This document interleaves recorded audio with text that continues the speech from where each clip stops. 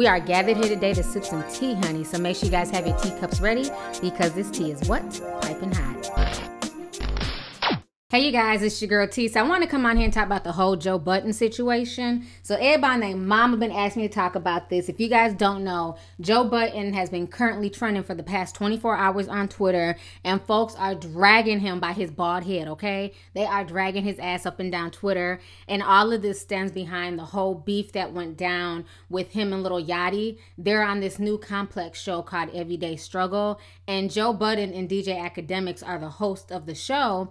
And basically, Joe Budden has been having issues with Lil Yachty for a while now, and everything hit the fan yesterday. So what I want to do is kind of break down everything to y'all, to folks who don't know how this kind of, you know, quote unquote beef started. So what all initially happened to cause all this drama is that back on April 1st, Joe Budden, he basically released a statement on the show, basically saying that Lil Yachty is not real hip hop. And this is what Joe Budden said. He says, you know how I feel about Yachty. I never want to talk about Yachty. I don't think that Yachty is hip hop. I think Yachty is ruining the culture, and he's someone who should not be accepted in the fucking culture. So when he said that, a lot of folks, you know, gave Joe Budden the side eye, like, damn, why are you throwing so much salt at him? Why are you constantly talking shit? But then Lil Yachty's daddy jumped in the fray. Y'all who don't know, Lil Yachty grew up in a household in the suburbs with both his parents, his mother and his father. Yes, I've done a lot of research on him. He's genuinely a really good kid, okay? He was raised well, regardless of what he raps about or, you know, what he talks about. He was raised in a decent household, and his father was in his life. So his father took to social media to call out Joe Budden 2 days later. In a since deleted Instagram post, this is what his father said. He said, nigga, you have no relevance in hip hop. And on my life, I bet when his album drops, his numbers will be better than any project you have ever released. He's done more in 1 year than you've done in your whole whack-ass career. Fuck out of here. Niggas love trying their best to pull somebody down instead of lifting somebody up. Get that free press, bruh, off the back of my youngin', but you still a cornball. Old whack-ass rapper issues. So when he wrote that, y'all, I felt the hell out. I'm like, shit, Mr. Boat did not come to play, honey. You will not be coming for his damn child, okay? And that's what a father is supposed to do. A father is supposed to take up for their child. So I don't blame his father popping off, because Joe Budden is probably around his damn father's age. So anyways, well, if that's not it, they finally decided to invite Lil Yachty to the show. And Lil Yachty agreed, and he didn't have to. Lil Yachty could have been like, you know what? I'm fucking rich and famous, and I'm on Target commercials and Sprite commercials. I don't have to come on y'all's Lex News TV show when I can do real shows like MTV, BET, things like that. But he still decided to come onto the show, and that's where the shit hit the fan. So I'm going to go ahead and play you guys some snippets of what went down on the show. Check this out. I'm going to come back with the rest of my commentary.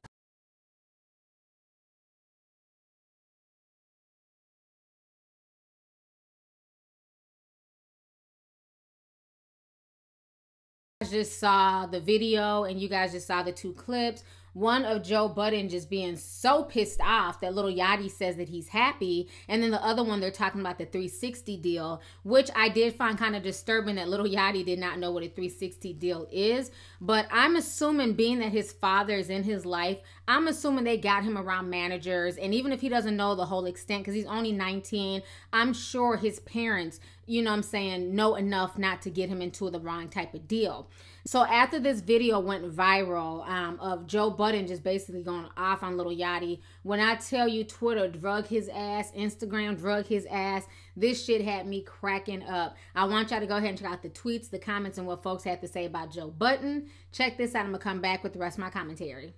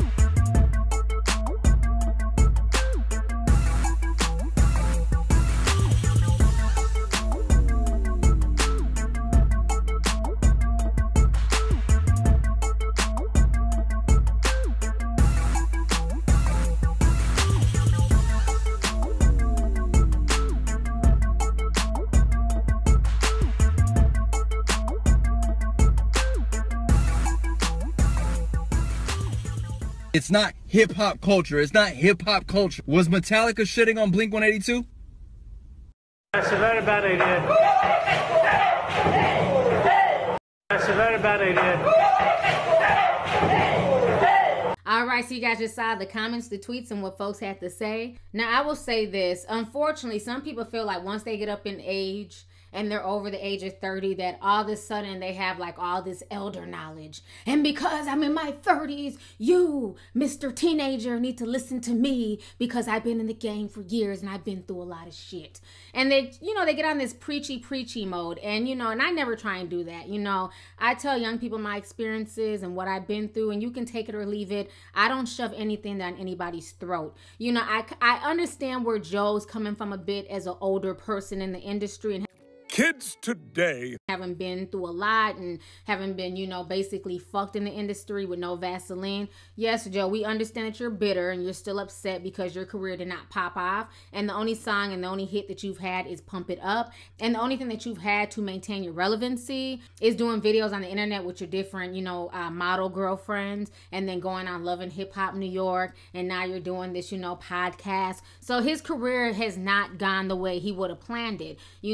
When Joe Budden came into the game, he was hoping to be the next, Nas or Jay-Z, like most guys hope to be, but that wasn't the case for him. And he, he could rap, but he just never really blew up the way that he thought he would. So like I said, my problem is that sometimes when people get up in age, they tend to put themselves on this pedestal that no one put them on. And then they tend to talk down to younger people. And that was my issue with this interview, is that not only did he come off like an asshole to Lil Yachty, but he was scolding him. He was over talking him. He was being condescending. DJ Academics was being loud. He was being just as messy. It's just very, very unprofessional. And this is why some people do not take Black platforms seriously, because, it's one thing if you want to ask questions. It's another thing if you're jumping down my throat. It's not that serious. Lil Yachty did nothing to either one of these guys besides make music. And that's just not how you come off to anybody, let alone a teenager. When you start yelling at young people like that and being condescending towards them, they'll just tend to shut down. They don't want to be bothered with the nonsense. And I don't blame them. Now, I'll say this. I don't care for Lil Yachty's music. What I'm saying? I'm a bit too old. I listen to some of his stuff. My kids listen to him. Somebody's concert is coming up and they're asking about going to the concert. So, his music is for young people, okay? My kids put me up on Lil Yachty, and that's how I know about his music. And, that one song, It Gets Cold Like Minnesota. I liked that song just because he shouted out Minnesota. And when he came out here, I believe it was a year ago, like his concert sold out. It was a lot of kids that went to his concert. But me personally, I'm too old to just, that's not going to be his music, and Migos music are not music that I go to when I go to listen to music. Now, if it just happens to come on the radio, I'll listen to it, but I'm not going to be like, let me go through my playlist and play that Lil Yachty, because I'm not, 16, 17. It's his music doesn't interest me like that. But with that being said, he did not deserve the disrespect that he got on that show. He did not deserve the unprofessionalism that he got on that show. You have a lot of so-called, rappers out here. And I call them mumble rappers. Let's keep it real. It's very hard to understand what they say. There's no modern day Tupacs, okay? There's no modern day Jay-Z's. And I think a lot of people my age need to realize, and I know I get stuck in nostalgia at times too, and I'll say things like, damn, I miss 90s hip hop.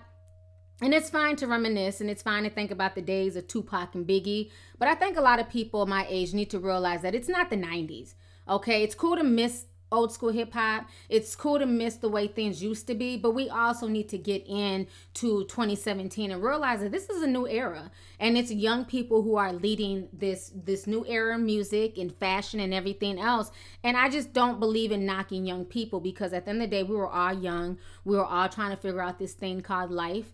And who wants people knocking you all the time? Lil Yachty just happened to run across a big opportunity. This young man really grinded from the bottom. He didn't just wake up and become a rapper. He went to school for a bit, ended up dropping out, moved to New York, was really grinding and getting his music out there, dyed his hair red to make himself stand out, happened to run into somebody who knew Kanye, ended up being in the Kanye West fashion show. Basically was on from there. He was building his own social media cult following, And all of these kids were just gravitating towards him. And just because you're in your 30s and you had no idea who Lil Yachty was, that means nothing, because you're not the ones who run the music industry. You guys are not the ones who influence or push things on social media. It's the younger generation. That's what I keep telling people. That's why Nicki Minaj is selling and Remy Ma is not. It's about the younger generation. That is who you have to tap into. And because Lil Yachty is of that generation, that's why they support him. It was him having a huge cult following on SoundCloud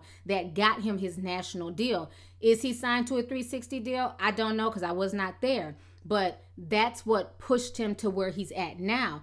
I am very surprised when I see him on Target ads, when I see him in Sprite commercials, because the way he looks, his hair, that's not something that you would normally see on, just national television. So I can see how people can get at the side eye, like, who are you in bed with? Who are you cool with to get these really huge brand deals? Because I've never seen J. Cole on a Target commercial. I've never seen, I think Kendrick may have done like some Sprite commercials. I don't know. But for the most part, most rappers, you don't see them on mainstream commercials like you see Lil Yachty. But at the end of the day, he has the right to be happy. Like he said, his life has changed a whole 360. No pun intended, but he went from being a struggling college student, like he said, he was doing credit card scams, he was doing anything just to keep his head above water. He had no money, no females was fucking with his ass, and now he's one of the biggest, people in the world. And I said this even during the whole Grammy Awards, like, who the hell is his PR person? Who is his manager? This dude went from being a SoundCloud rapper to being nominated for a Grammy. That says a lot. You can say it's the industry. You can say it's the Illuminati. You can say that he sold his soul. I don't know. But all I know is that his career has blown up in less than 2 years. He's come a long way in less than 2 years. And I think, Joe Budden was making some important parts. Like, I don't want you to be screwed over. I don't want you signing 360 deals. I want you to respect your brand. But again, it's about how you talk to somebody. And when you talk to them rude and condescending, it does not come off as being sincere. And that's why Lil Yachty wasn't trying to hear it. And I think that's the problem between the older generation and the younger generation, is like, you have a lot of older people who are still in competition with these young kids, and you can't be in competition with children. You have to realize when your time has gone and when your ship has sailed, you have to accept that and then be there to support that person. Be a role model, be a father figure, to support that person. Don't sit there and knock everything that they're doing. So the whole situation is crazy. And I think Joe Budden, while I understand where he was coming from, right message, wrong messenger, and definitely the wrong way to deliver that message. Again, Joe Budden, I'm trying to figure out where all this conscious music is, since he wants to preach to people. Most of his music consisted of, partying and fucking bitches. It's not like he was dropping all types of conscious music and really trying to school the youth. And then on top of that, he allowed himself to basically be used and manipulated on national television. And we saw him as a drug addict, as a woman abuser and everything else. So his track record is not that squeaky clean for him to be trying to throw stones at Lil Yachty. Point blank, period. So anyways, y'all, let's go ahead and get the discussion popping. Go ahead and leave a comment. Let me know your thoughts on this entire crazy situation, once again, concerning Joe Budden going off on Lil Yachty for being damn happy. All right, deuces. Hey you guys, it's your girl T. Make sure to subscribe, like, and share my videos. You can also visit lovelyti.com to purchase any merchandise. Also, don't forget to click the boxes down below to watch any of my previous videos. Talk to y'all later. Deuces.